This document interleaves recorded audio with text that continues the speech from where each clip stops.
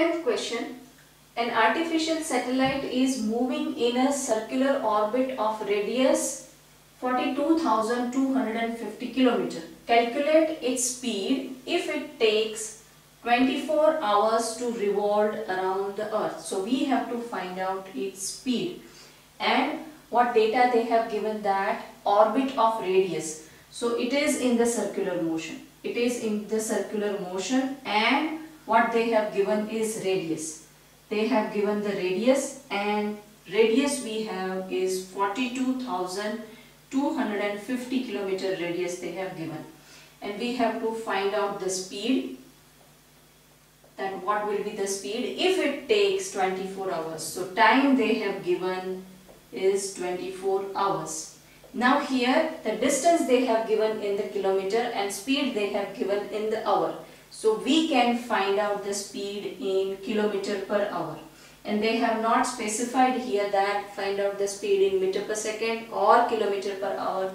So we can find out the speed in kilometer per hour. So we do not need to convert anything over here. We will use them as it is. First thing, we have to find out the distance, because we need to find out distance to find out the speed. So how to find out the distance? Because this path is circular. Whenever the path is circular, we are finding out distance with the circumference of the circle, and that is through 2 pi r. So let us find out the distance with 2 pi r formula.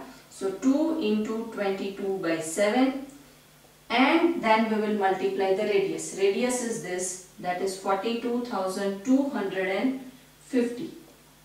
When we will solve this, we will get here 2,65,330 km.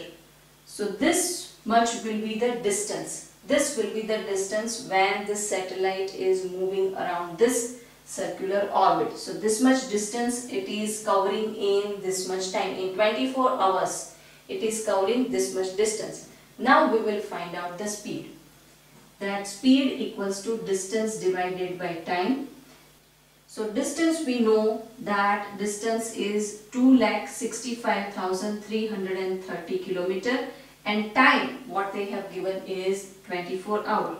So when we will divide this two, that this distance and this time, we will get speed in kilometer per hour, and that is 11,055.41 km per hour.